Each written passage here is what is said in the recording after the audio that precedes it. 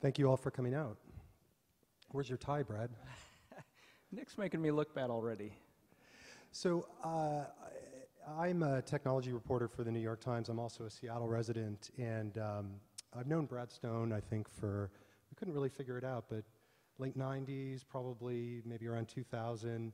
We started covering this first wave of the commercial internet when there were all these crazy companies emerging, including a company called Amazon.com. We were both reminiscing about a tour that we took of what at the time was one of Amazon's first major warehouses in a place called Fernley, Nevada, and how far the company has come since then. So I want to welcome you here to Seattle, to Amazon's home turf. How many Amazon employees in the audience here? Show of hands. Okay, we got a few. Okay. So if you could all leave right now. So, you know, I was reading your book this weekend, and it's a really interesting, multifaceted portrait of the company. I think you get a real sense that Amazon is visionary, they're innovative, they're relentlessly customer-focused, and also at times ruthless, I think it's fair to say. When you decided to write a book about the planet's most powerful bookseller, did it ever occur to you that they might just squash your book if they didn't like the product? Absolutely. No, there is a central awkwardness to writing about Amazon, and you really feel it when, you know, over the last few days I've walked into a couple of bookstores to talk about the book, and of course it is a little unusual. Their world in some ways revolves around Amazon. And of course, Amazon itself is probably the biggest seller of the book, but luckily they've been great and have done a great job of presenting the book, and so far so good. And I think some of the most interesting anecdotes in the book are about their dust-ups with the publishing industry, which of course is, you know, you're working for them in writing this book. I mean, at one point, Amazon executives actually refer to them as gazelles, and they're the cheetah in that. So it's interesting. Anyway, I think that you know, one thing I thought would be interesting to discuss is why now. When you went to Jeff Bezos, the founder of Amazon, and said, you know, will you cooperate with this book? He actually declined to, at least officially, cooperate, although he did, you know, consent to have family and friends talk to you.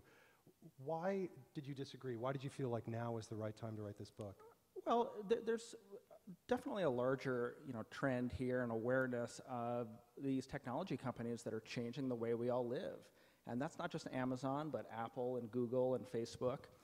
And, you know, we've been covering Amazon for more than a decade. And, you know, in that time, I really, you know, watched some great books come out about Amazon's rivals. You know, there was obviously the great Steve Jobs book by Walter Isaacson. There have been a number of great Facebook books, some great Google books, and, you know, there have been a few Amazon chronicles, including, you know, actually one particularly good memoir called Amazonia that came out, I think, in about 2002 or 2003. But, you know, never a real kind of accounting for the way in which this company has changed the way we shop, the way we read, and now the way Silicon Valley technology companies are born on Amazon servers via AWS. And frankly, I just saw an opportunity. You know, the company's about to turn 20. It's an incredible story of a rise, a near death in the dot-com bust, and then an incredible resurgence, all driven really by the relentlessness and inventiveness and high standards of its founder and visionary. So to me, it was a perfect time from the perspective of the market and the story. And yeah, Jeff often says it's too early to tell the Amazon story, and I think that's revealing of how grand his ambitions are, but also the way in which he kind of tends to, you know, keep us pesky journalists at arm's length. Do you think he's holding out to do his own book at some point? Was that part of his motivation? I think he's pretty oversubscribed at this point with Amazon, Blue Origin, the Washington Post Company, a venture capital firm. I mean, part of the problem with books about business and technology companies in particular, is that it's such a moving target. And when you pick a point in time to write about it, the company very often is different. You know, 2 years. I mean, in the course of this book, I think as you were closing it, Bezos bought the Washington Post, so he became a a media mogul. How did you sort of deal with that difficulty of writing a And book? let me tell you about the surge of sweaty panic that came over me when he bought the Washington Post in August, as my book was basically at the copy editor. But I think that's one advantage of writing about a company, that's way beyond its adolescence. I mean, there have been, recently there was a Netflix book and a Groupon book, and maybe even the Facebook books. Like, they're way too early in some respects, because the story is untold. With Amazon, of course, the company is dynamic and changing almost every day. We get a new press release. But I think, it was a good moment in time. It turned out to be a good moment in time to take a look at it. And then I actually spent a lot of time thinking about, in the very last chapter, how I could future-proof it. So at the very end of the book, I kind of ask and answer a series of questions about Amazon's future. And that's just a very deliberate effort to try to be relevant in 2014 or 2015. There's a dichotomy that you talk about in the book. I don't know if there was a business theorist that it came from, but this distinction between missionaries and mercenaries. Jeff Bezos often talks about that difference, and he very much puts himself in the missionary camp. What is the mission of Amazon, do you think? Right, so that dichotomy actually was often articulated by John Doerr, an early Amazon investor and board member. And I think he got it from a book called The Monk and the Riddle, written by one of his colleagues. And it's basically, missionaries have a purpose and a higher goal and are out to build a lasting company. And mercenaries, the strict definition is they tend to be in it for the money and want to flip the company, and sort of more broadly are, sort of ruthless. I would say, Bezos' broad mission is to build a lasting, customer-oriented company. Specific missions with the Kindle is to make every book available in 60 seconds or less for download. But, it's a little mercenary as well, and I kind of had fun with that.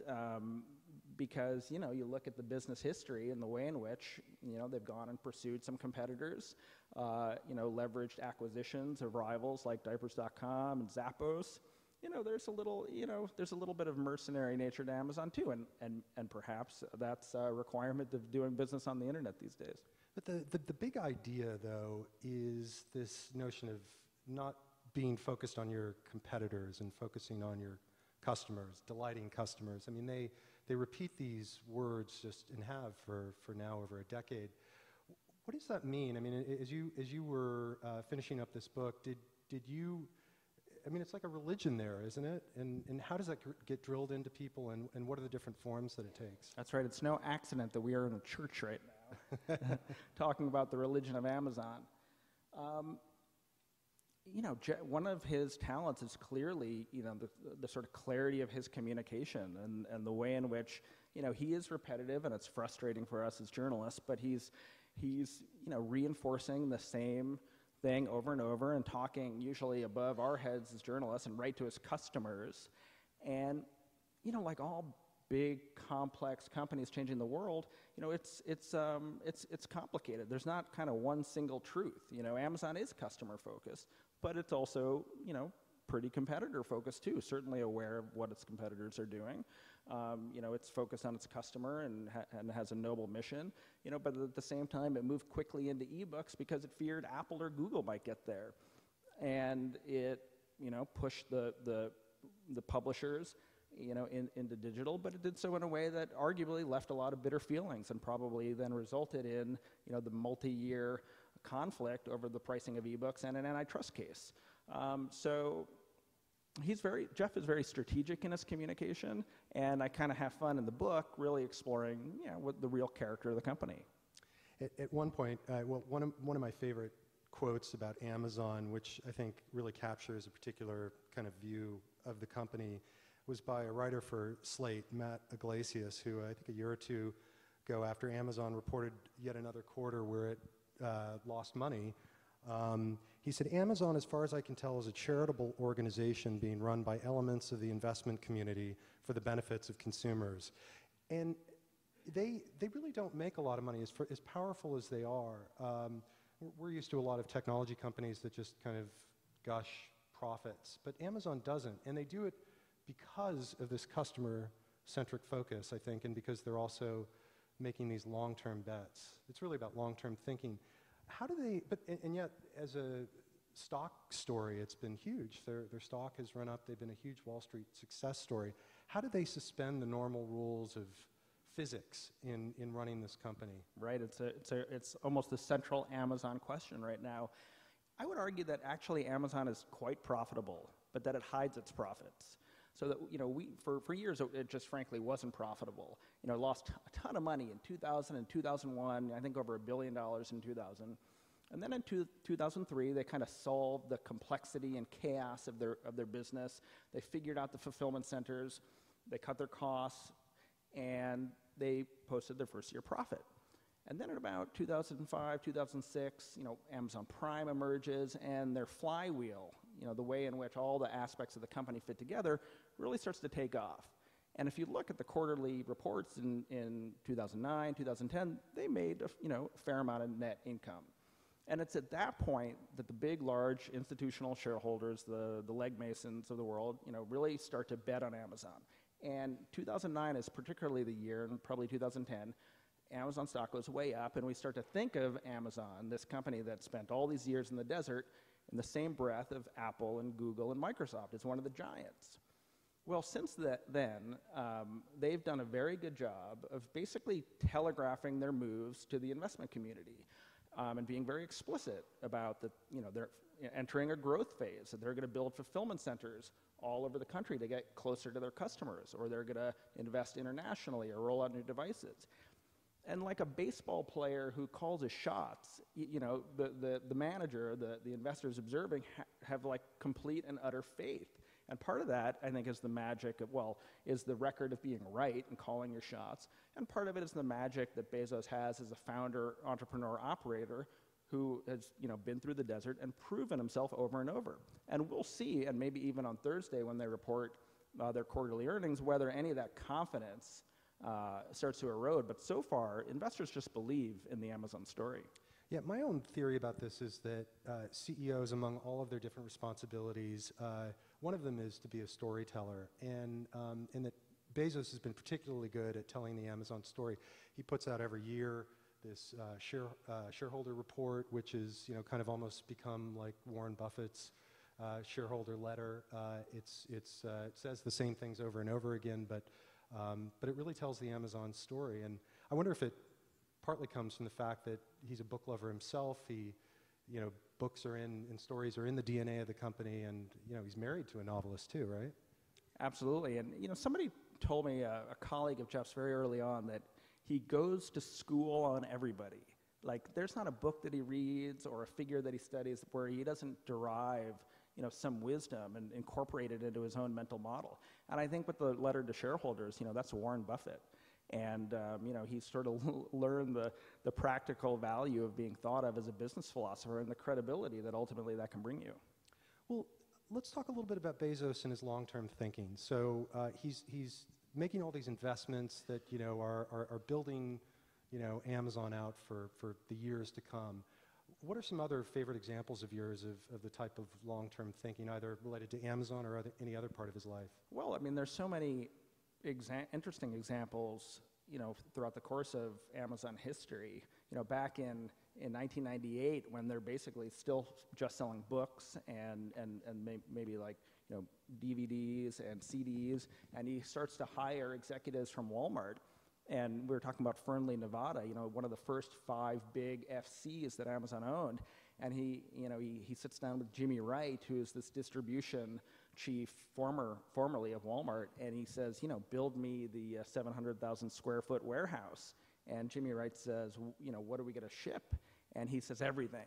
I want a warehouse that will hold everything but an aircraft carrier. That's the exact quote. And it's an incredible... Wasn't it kayaks? Didn't he say something about kayaks? That was very early on, where he was telling Nick Lovejoy, an early executive who was a kayak fan, I want to not just sell the book about kayaks, but the kayak itself and maybe a kayak trip. So, I called the book The Everything Store because he had this vision very early on that they could be a kind of Sears or Walmart of the internet. But to think in 1998, emboldened by all the free capital that's coming as a result of the dot-com boom, that he goes and basically pushes more chips onto the table than anyone else in business, in the internet. And it's a example of incredible vision and long-term thinking and risk-taking. I mean, essentially, he's quite a gambler, and he's been willing to push Amazon in new directions when, it's certainly not clear to the rest of the world that those bets can pay off. What else from his personal life? I mean, he's got all these other endeavors like the 10,000-year clock. What's that all about? Right. That is a mechanical timepiece that they will build in his ranch in Texas that will measure time on a millennial pace, and I guess chime every 100 or 1,000 years. It's a symbol. He'll get to hear it chime once.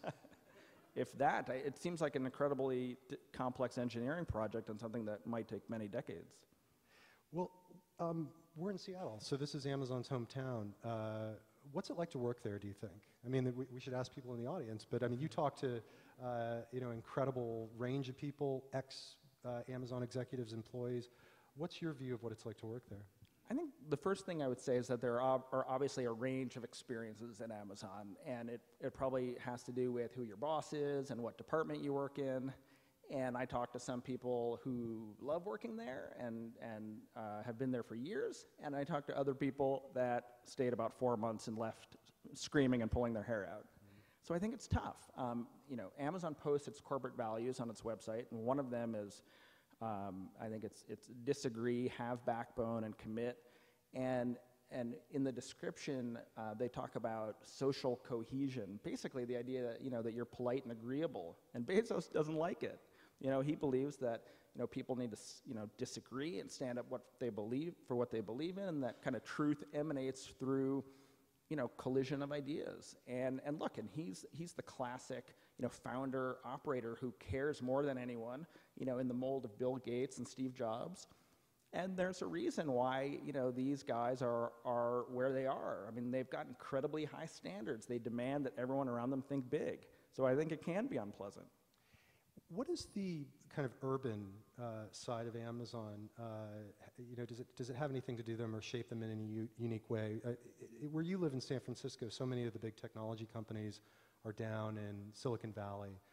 So many of them, in fact, that there's a private bus system that ferries Google, Apple, Facebook employees down there.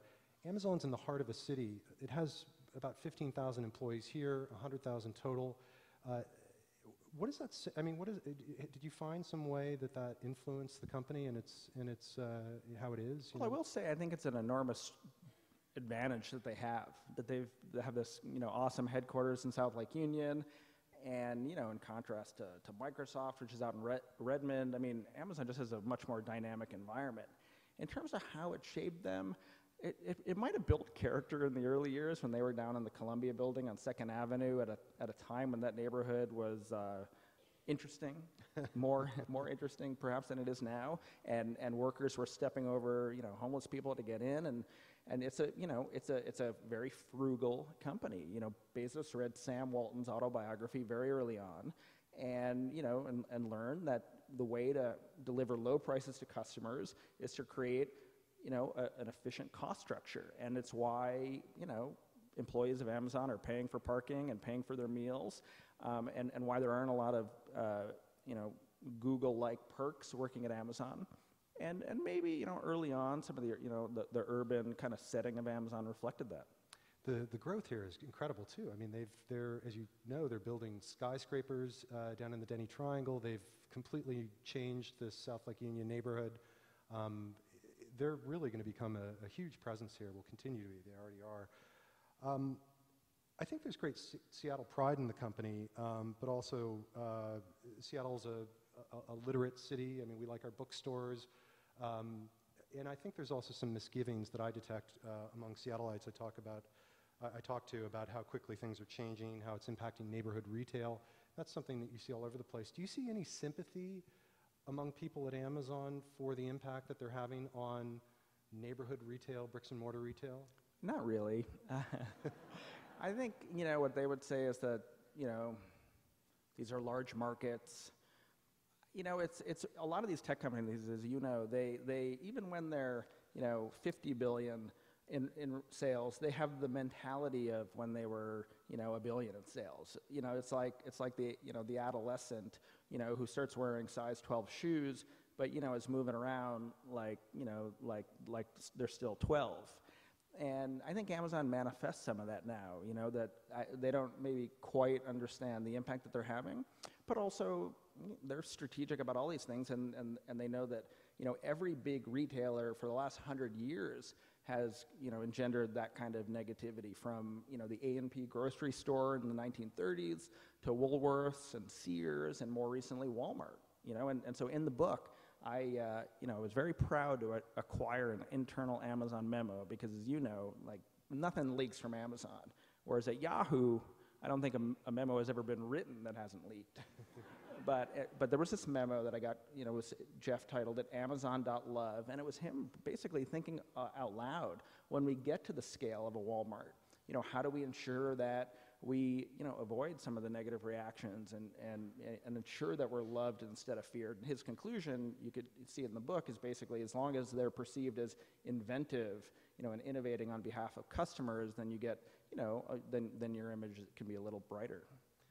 It seems almost inconceivable that they could be loved and be a $100+ billion company. I mean, at that point, antitrust regulators start getting really interested in what they're up to. At what point do you think it's going to be just, difficult for them to kind of keep that up? I think we're already seeing it. You mentioned, the Seattle Times series last year. Some of the coverage in the Times. I mean, generally, these companies get so big, and certainly, Google is seeing this right now.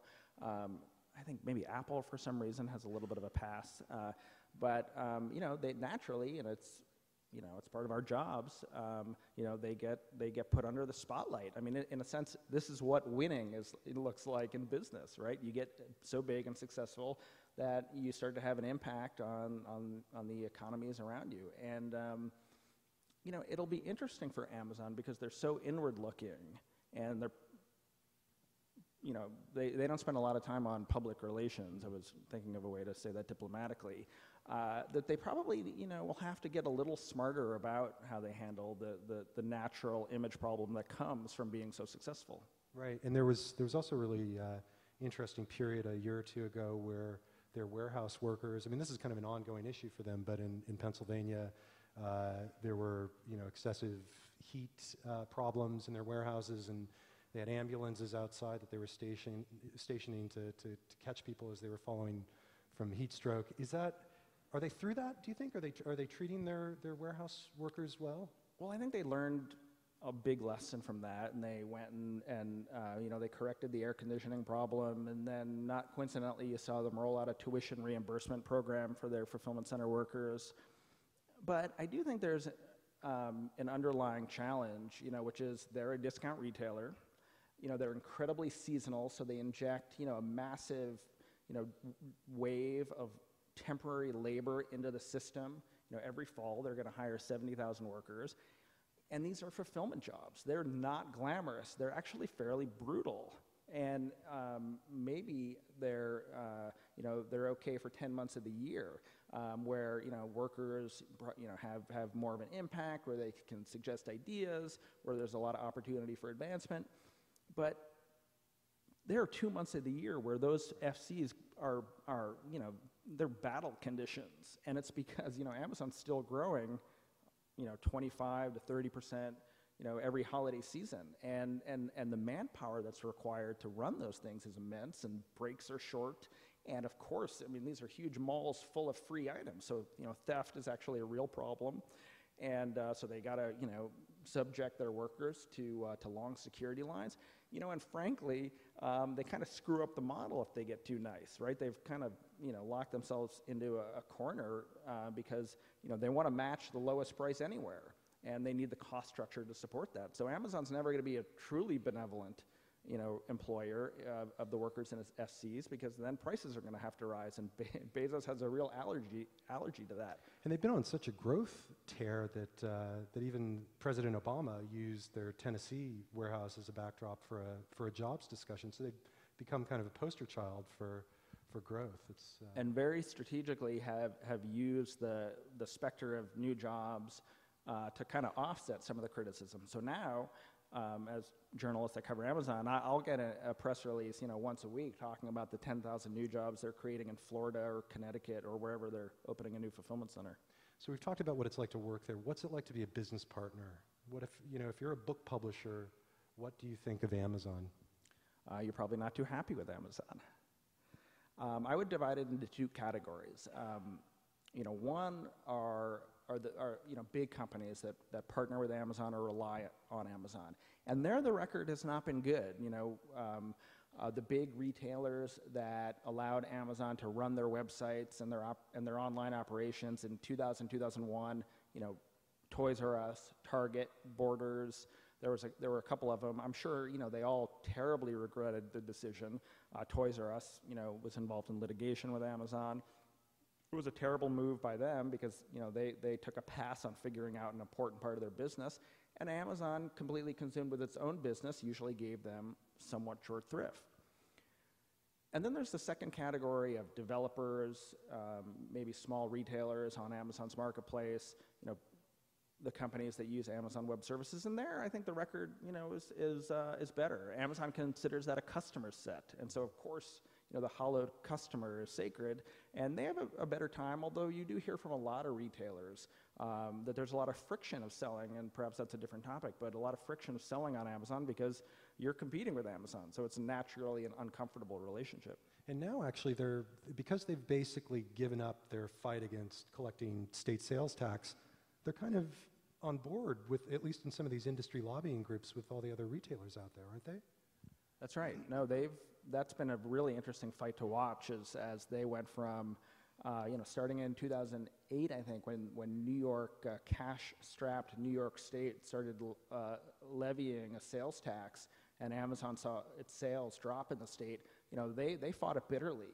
And in some cases employing lobbyists, and in California initiating a ballot fight.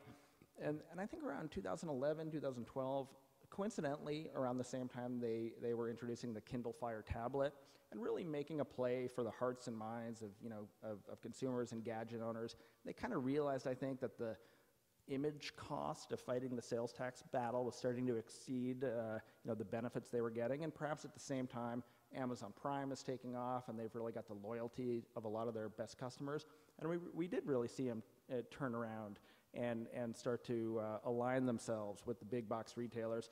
And now the outlier is eBay, and that's a little bit of a complicated kind of scenario, but eBay is trying to carve out an exemption for its small sellers, whereas Amazon and the big box guys, sort of want everyone to collect sales tax evenly, basically believe like they don't want to see another Amazon grow up. So part of what collecting sales tax means is that they can take these gigantic warehouses and position them very close to cities. What's going on in California? I mean, this is a place where they weren't collecting sales tax. We've been paying sales tax on Amazon sales for over a decade. But what's going to happen in some of these other cities where they have warehouses near big cities? Well, one word: groceries. So you guys have been paying sales tax, but you've also been able to buy all your fruits and vegetables on Amazon. They've been working on Amazon Fresh here for years. And of course, to run a successful grocery business, you need your fulfillment center close to your customer, and you have to run trucks around your dense urban areas. And so I think that's coming. We'll see. It's obviously like the hardest problem in e-commerce to figure out, and we saw a lot of companies try it during the dot-com boom and go out of business right away. But I return to the title of the Everything Store. He wants to be the biggest retailer in the world, and to do it, he's got to figure out groceries and he's got to figure out apparel. So I don't want to take away one of the great scoops of your book, but since you've already excerpted it in Business Week, I feel okay doing that. Talk about finding Jeff Bezos' biological father, and any part of that story that you care to relate. Sure. Well, to tell the Amazon story, you just have to tell the Jeff Bezos story, right? I mean, this is a company that is the product of one man's vision and his drive and his stubborn unwillingness, to let it go when nobody believed, when a lot of the members of his senior executive team left his side in 2000, 2001. And then going forward from that, his ability to, craft new business models, when online retailing seemed like, a fairly uninspired business considering, the Googles of the world that were growing up around him. So, I have to ask the question, where does this singular driven character come from? And, it's the question that we ask, we ask of all the people that change our world. And it was remarkable to me, that like Barack Obama or Bill Clinton or Steve Jobs, or for that matter, Lance Armstrong or John Lennon, that, there are some interesting circumstances of Jeff's early childhood. His parents were teenagers. His mom was 17 when he was born. And, his biological dad leaves his life when he's 3, and his mom remarries, and and Jeff now is a wonderful father. Mike Bezos, he took his name, and, and they're extremely close as a family. But I kind of, this was an untold part of the Amazon story, and I was wondering, where is this guy? What was his story? And, to make a long story short, the first revelation is that his father, Ted Jorgensen, I find this out by looking at the old newspapers of Albuquerque, New Mexico in the 1960s, is a unicycle performer, like traveled the country with a unicycle group. Now, if you remember the years when Jeff is like, inseparable with his Segway. So right away, I'm thinking, is there some biological propensity toward wheeled vehicles? And, so then, we have the example of Steve Jobs' biological father being found running a casino or working at a casino in Reno. And, so I'm starting to get a little more interested, and I decide to try to find him and to talk about, I'm curious what he thinks about what his son has become.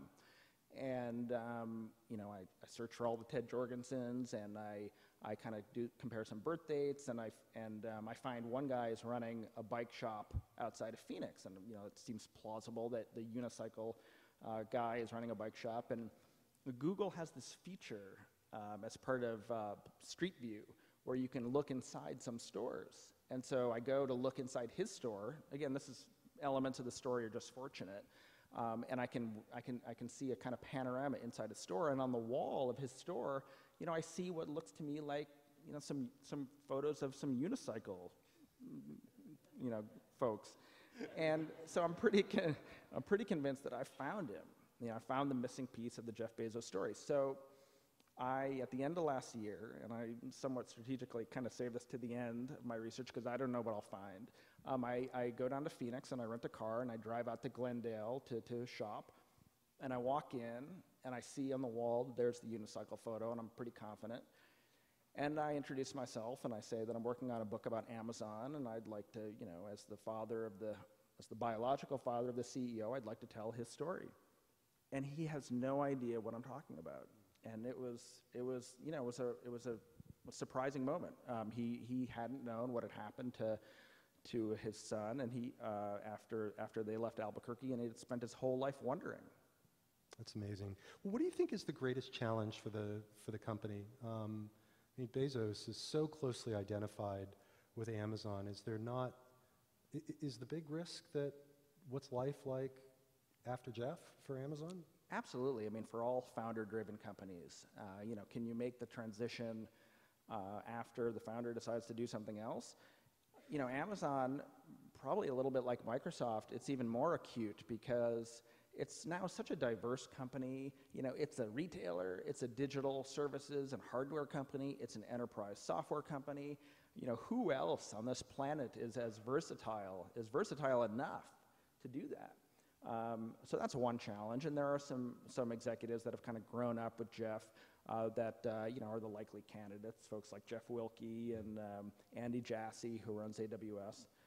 But that's far out because Bezos is about to turn 50 next year, and he's not going anywhere. And more immediately, I think they face an interesting battle in devices because here, Amazon with the Kindle Fire is up against Apple, and they announced some new iPads today, and Google. And, companies with, deeper pockets and more kind of indigenous experience in hardware. And so, they've had some success so far, but the market share gains have been small. So we'll see. We didn't even talk about his space endeavors, but do you think he's going to space? I definitely think he's going to space. I think he wants to. Actually, one sort of interesting, physical transformation as Amazon has grown. Jeff is in pretty good shape now, right? He looked a little pasty and rumpled back in the '90s, and now, he's clearly like working out every day. And the reason I bring that up is because, I think he's in astronaut training. And I asked his mom about that, and I asked her if she was nervous, and she said, "Talk to me the day it happens." So he's the Star Trek generation, and that's why he started Blue Origin, and I definitely believe he wants to do that. Are we ready for questions? So I think we're going to take questions from the audience, and I've been told that you're supposed to come up to the microphones and ask them. So if you have any questions, please queue up. And we have about 20 minutes for questions, and I'd like to remind folks to keep your questions short and in the form of a question so we can get through as many as possible. Thanks so much.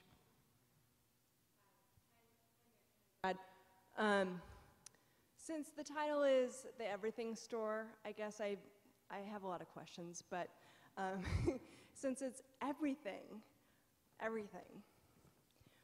what is shopping like in the future for us? I mean, we talk all the time about same-day delivery. We talk about all these lockers and getting things to people fast. We talk about Walmart, and Walmart is the enemy, and Main Street is sacred, and we want stores to be open and the wandering, window shopping experience.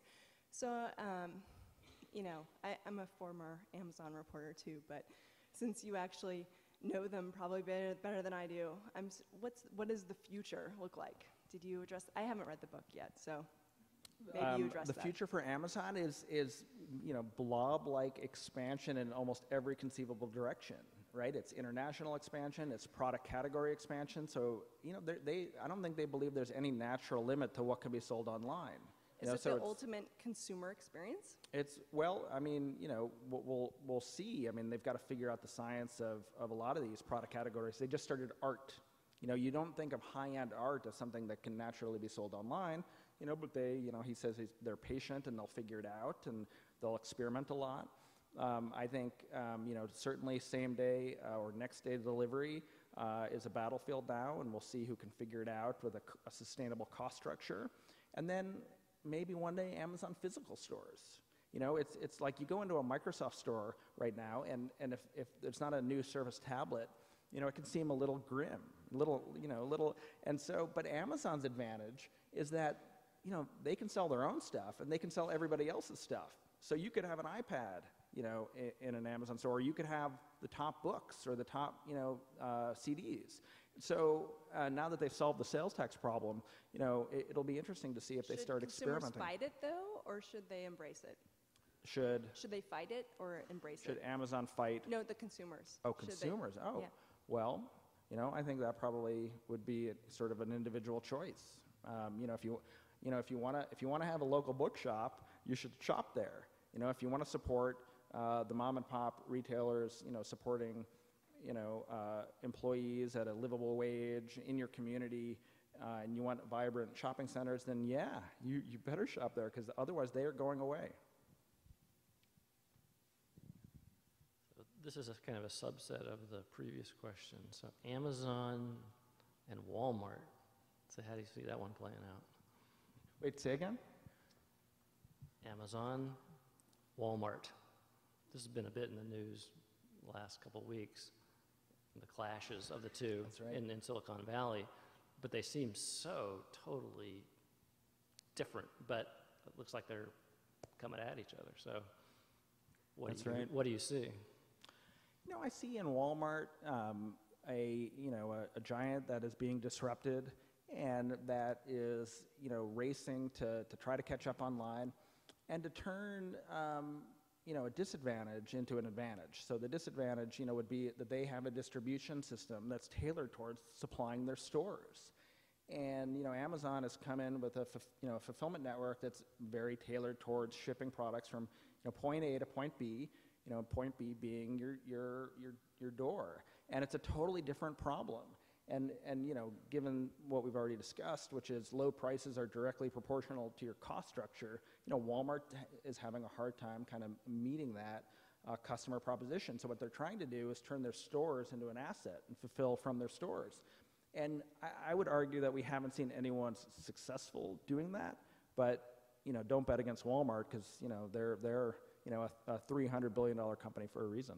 They actually seem similar in many ways to Costco. I mean, you actually talked about the influence that Costco's Jim Sinegal had on Bezos' thinking about prices, and of course the membership model is very similar there as well. Yeah, in some ways Amazon has gone and built a Costco right inside it with Amazon Prime. It's a good business when you can get your customers to pay to shop at your store. Why don't we go over here?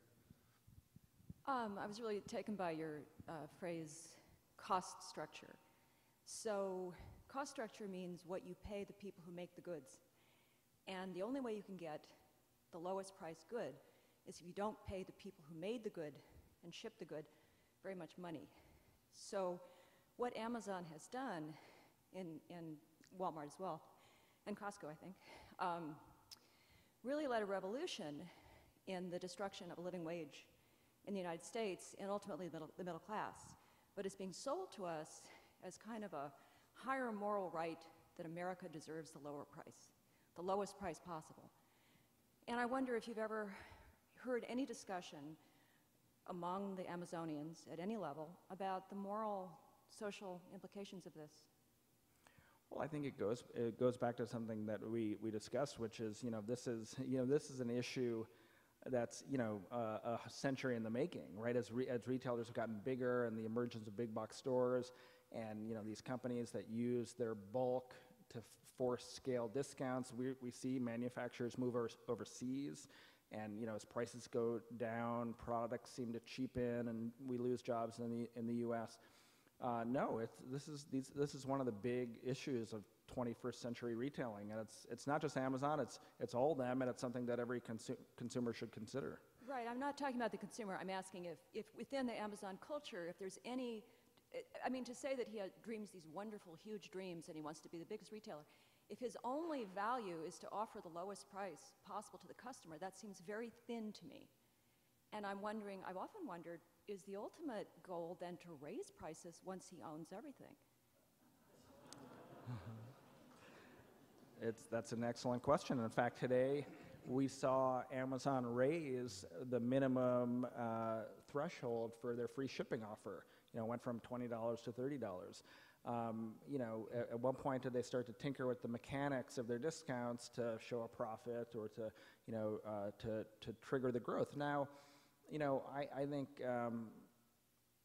all we have to go on is kind of past behavior, and by and large, there's a pretty aggressive insistence to your point, to the horror of many manufacturers and other retailers on the lowest price. It's kind of woven into the Amazon culture. So I really don't think they'll end up retreating on that. But you make a very good point about the macroeconomic effects of low prices, and it's absolutely something to consider. Could you speak a little bit to Jeff's management style? Like, what would it be like to be one of his key executives or somebody that sees him on a regular basis? The question is about Jeff's management style, which is, like in the mold of a Steve Jobs or a Bill Gates, probably best summarized by the phrase, does not suffer fools. He's got a high bar. I actually have fun. In talking to so many Amazon employees, everybody seemed to have a kind of famous line, some cutting, line that Bezos had delivered to them. So I have a part in the book where I just kind of list the greatest hits. And there... He goes into a state called nutters. That's right.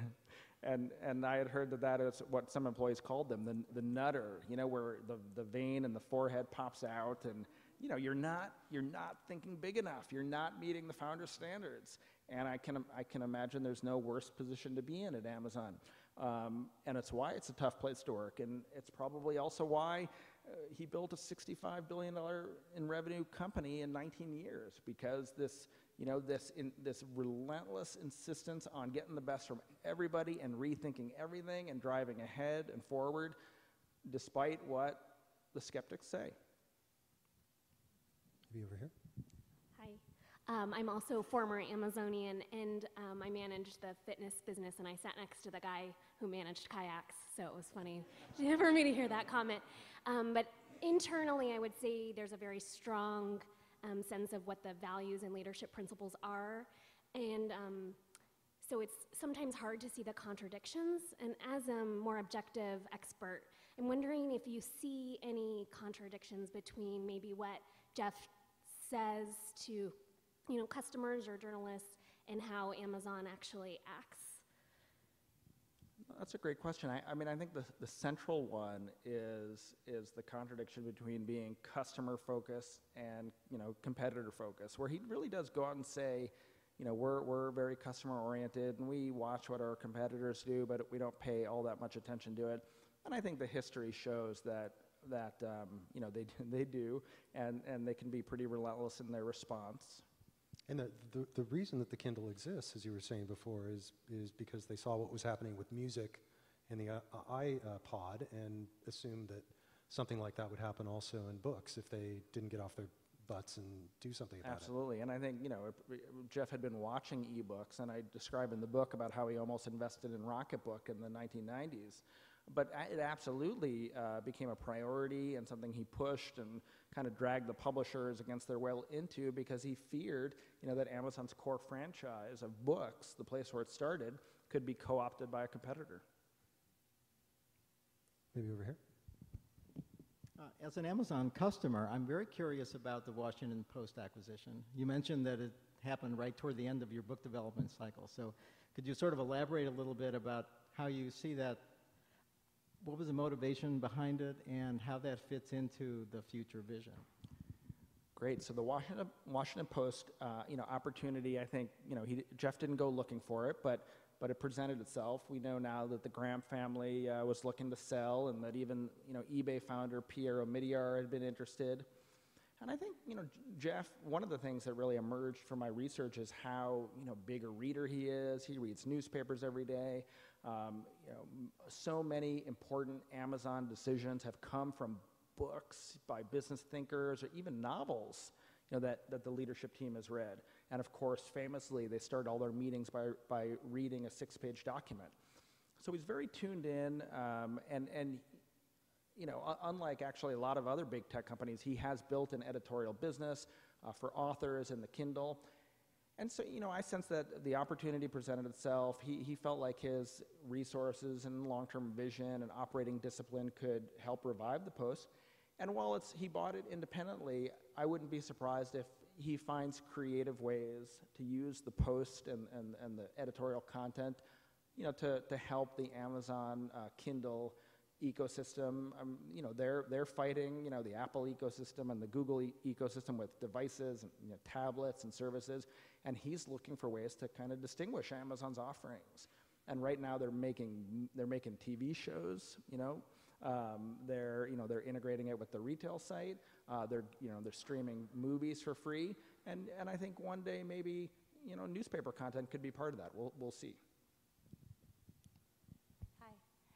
As a recent transplant to Seattle, I'm just learning about Amazon Fresh, and I know you touched on this lightly, but I'd be interested to hear a little bit more about if you think they'll be successful in expanding this part of their business, and how you think they'll be able to do this, especially in light of some of the interest in local food, the local food movement, and how Amazon could possibly enter into the space. That's a great question. What are the prospects for Amazon Fresh? It's hard to bet against Amazon because they are really so patient in trying to figure these things out. So 7 years of experimentation in Seattle. They're starting to move it out into LA, but we're seeing them build fulfillment centers all over, and I do believe that's because they see a future in grocery deliveries. And then look, like so many of these businesses, they don't actually have to make the grocery business work by itself. It's a piece that fits into the larger flywheel of their business. So as you guys all know, if you use Amazon Fresh, you order groceries, and you might get a DVD or something else you ordered in the mail. So it becomes a piece of their fulfillment network, the last mile to the customer. As they move ahead with same-day or next-day delivery, Amazon Fresh fits nicely into that category. So unlike almost everyone else, there's a way in which groceries actually kind of complements the other parts of their business. So, I expect them to definitely roll it out and likely to be successful with it. I think we have time for a couple more questions. I was wondering if you could comment a little bit more on the 6-page memos, sort of what they are, how they work, how they reflect Bezos' thinking style, management approach, and so forth. Sure, so the narratives. Now, this is where our former Amazon or current Amazon employees in the audience will run screaming out of the room from post-traumatic stress disorder. But this is, very unique to Amazon. He institutes it in 2003, I think, because he's upset at PowerPoint and believes it conceals lazy thinking, and it takes up a lot of his time. And time management is really at the top of Jeff's skill set. And this is how he prefers to digest information. And he believes that his employees really have to distill their thoughts in a 6-page document. And so meetings are begun in silence as people pore over these documents. And it's like so many things at Amazon, it's tuned to the way that Jeff processes information. I describe in the book, Amazon as a series of chessboards, all of them kind of perfectly angled so he can play as many games as at once as possible. And I think, narratives fits into that. Maybe the last question here. I was wondering if you could comment on Jeff's maybe connectedness, what circles he runs in, and particularly maybe over the last couple of years. Did anybody ask him if he would ever consider running the Affordable Care Act website? The thought did occur to me that Amazon would probably do a pretty good job with that. And of course, the CIA is now running its operations on Amazon servers. And maybe we could have used some nutters in the development of Obamacare. And then was there a question about kind of what social circles that Jeff what runs? social circles does he run in? He's very private. I talked to Danny Hillis, a computer scientist who's a friend of Jeff's, who works on the clock of the long now. They're close, and he has a very tight-knit family. 4 kids and an extended family, and my impression is he's got a lot on his plate professionally as well. So that's probably all I could say about that. So why don't we just have one more? Thanks. Amazon's been perceived, at least, as not been very contributing with corporate social responsibility, and specifically giving back to the community, which it's really transformed. I don't think Bezos even lives in Seattle, if I'm not mistaken. Do you see that changing? So as part of that Seattle Times series, Amazon was I think fairly critiqued for its engagement in the life of the city and for for its philanthropy. And I'd say 2 things. One, and neither of these are meant to excuse the company. I mean, I think it's one of those cases where they were fairly critiqued, and they've had to adapt. The first is that the primary challenge of Amazon over the last 19 years hasn't been fighting Walmart or fighting eBay or Barnes & Noble. It's been the complexity that comes with such rapid growth. From 3 guys in a garage in Bellevue to 90,000 employees. And so their noses are buried in the mechanics of making this complex business work. It's not just, Apple, gets another 1 million customers, and and Foxconn makes another 1 million iPads. Amazon gets another 1 million customers, and they have to rethink their entire distribution network because suddenly they got to stock a lot more products and figure out more efficient ways of getting their products from point A to point B. That's point 1. And point 2, back to my kind of, discount retailers are built on efficient cost structures. They're frugal to the bone. And the philanthropy and donation matching, it's another way in which Bezos spares no expense to to preserve his singular focus on low prices. Well, Brad, thanks very much for coming to Seattle and to Town Hall, and thank you all so much for coming here. Thank you.